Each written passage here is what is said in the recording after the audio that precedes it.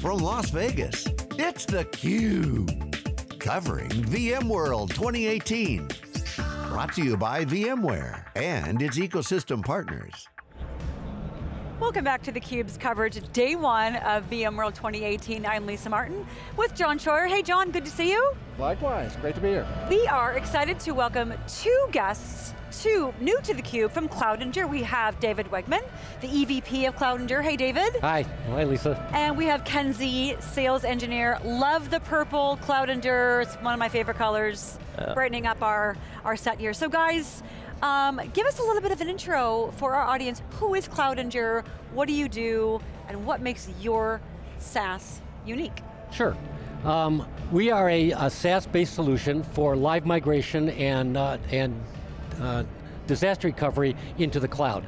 So we support any source, Windows, Linux, into any cloud. So AWS, Google, that type of thing. What we've added this year that's a little bit different, we soft launched in December of last year, VMware as a target. So what that has done is that's enabled us now to not only do any source to the cloud, but now any source to VMware or the cloud, opening up hybrid environments. And I saw on your website that you guys are the only vendor that supports migration NDR into VMware vCenter. So that gives you, clearly, a leg up. A leg up. Ken, you might want to talk about that? Yeah, so, what we added, the ability for customers, if they're in the cloud already, and they want to fail back to like a vCenter on-prem, so we have a vCenter appliance where customers will be able to leverage our technology to go back if they're already in the cloud, or if they want to go back to the cloud. So they're pretty much, we're agnostic to go anywhere from cloud on-premise into the cloud as well. But you see the first use cases then in a failback scenario, I failed over and now I want to fail back to my own data center or maybe to a new data center. Is that the scenario you're envisioning? Yep, correct. So we want to give the customer be able to data mobility, so where they want to take their data, wherever they want to move it. So we want to give them the options for having that ability. And I think a point to make here is a lot of vendors will talk about the ability to replicate to a specific cloud or replicate to a specific environment. What we do is we replicate not only to VMware, but into the different cloud environments, and it's all through the same tool set and the same processes. So if you think about running a data center or running an IT shop, you're able to learn one tool set that allows you to work in multiple environments and including the hybrid cloud. And that's a real step up for the GSIs and service providers that are in that space. So David, you mentioned replicate. So replicate's a word that you could unpack and it might have a couple different meanings. I mean, maybe David, can you talk a little bit about the technology of replication? Are we snapping? Are we, what are we doing in terms of the replication technology? Yeah, so, one thing that makes us differentiate, we do block level replication. So one of the biggest things is getting the data when we're doing replication. We're not taking snapshots, incremental snapshots, and then building it up. We're literally taking any changes from a block level. So underlying storage, as long as it's block, we can see the changes. If there's any changes in the block, we'll replicate it over to the target. Nice. How is this different from app-specific disaster recovery solutions? So we are application agnostic. So as long as for, let's say, in our hybrid cloud scenario, as long as our cloud provider supports that block level, supports that type of an OS level, as I think David mentioned in the beginning, it's either Linux or Windows, we can, as long as they support it, we'll be able to move it or replicate it to the location, yeah. I'm kind of curious, David, you guys do support multiple clouds, right? Right. And so are the customers that you're seeing, are they one kind of hybrid cloud, like on-prem and one cloud, or are they more multi-cloud portfolio? Do they need to be worried about global footprint? What are some of the use cases that you see in your customer base? Sure. Well, I think we'll start with cloud adoption itself, right? Cloud adoption is still awfully early, and we all talk about big hybrid clouds and multi-clouds and moving from cloud to cloud. Not yet. But that's out there and people are talking about it, right? So the ability to do that will be important, right? The use cases we see today are ground the cloud with not as many critical applications today. Well, I think we're seeing more semi-critical dev environments are going up. The big corporations, the big enterprises, which is where we play, are testing the cloud and making sure it does what they want it to do and starting to move workloads up there.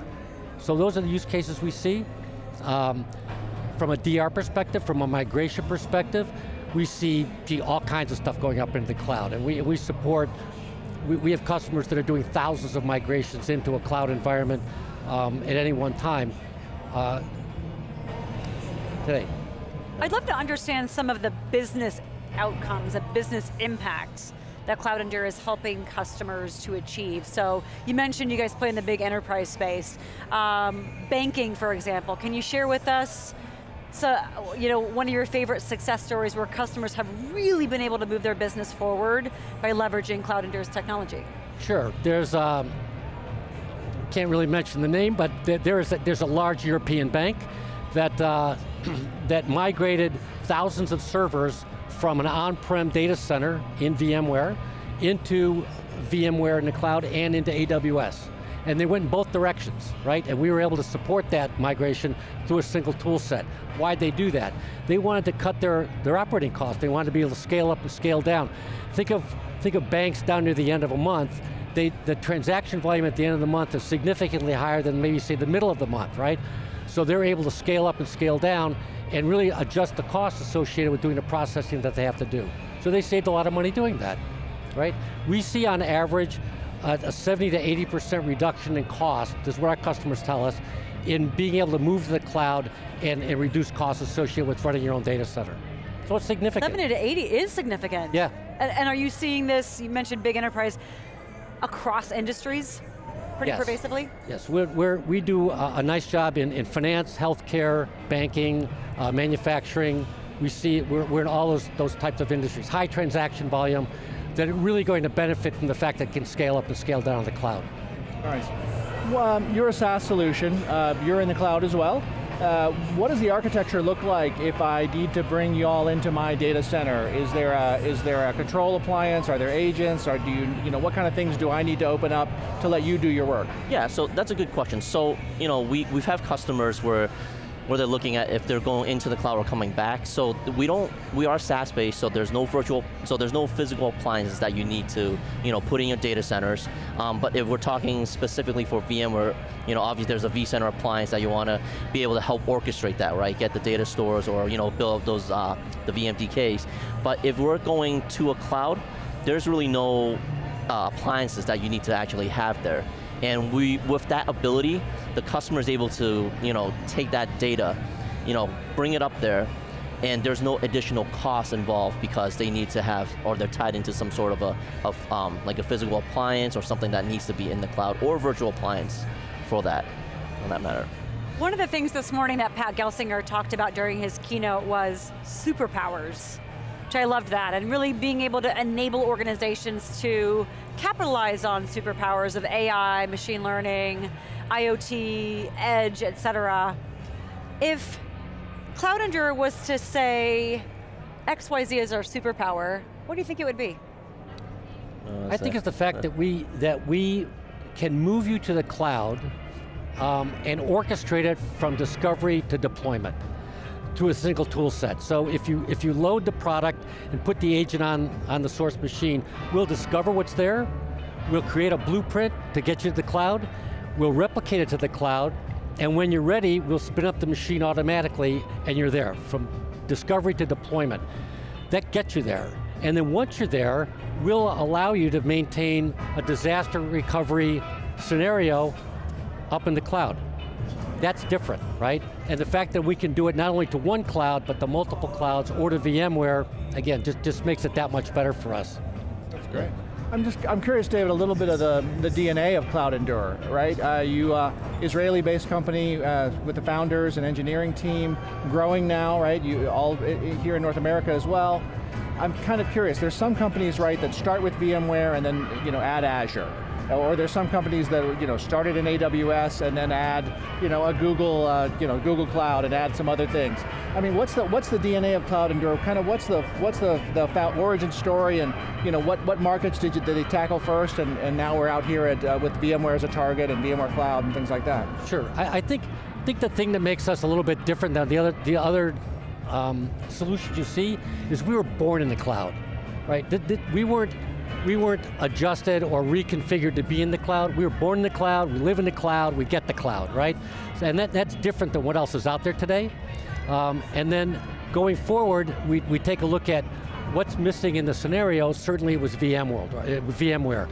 How do you start to leverage the on-prem data center that's moving to the cloud now, right? VMware is now running on AWS.